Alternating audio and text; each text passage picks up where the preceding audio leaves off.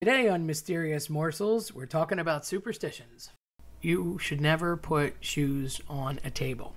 It is considered bad luck because it represents the idea of a mortuary or a wake or a coffin. Typically, shoes, when placed on a corpse, if someone is laid out, is like at chest height or higher. So it's not like shoes are typically on the ground. So if you put shoes on a table, it's just considered bad luck, and it bodes poorly because it's an ominous thought to nod toward a coffin or a corpse. So you definitely don't want to put shoes on a table. On a chair is fine, on the floor is fine, but you definitely don't want to put shoes on a table. If you like this type of content, scare the like button into turning blue and subscribe.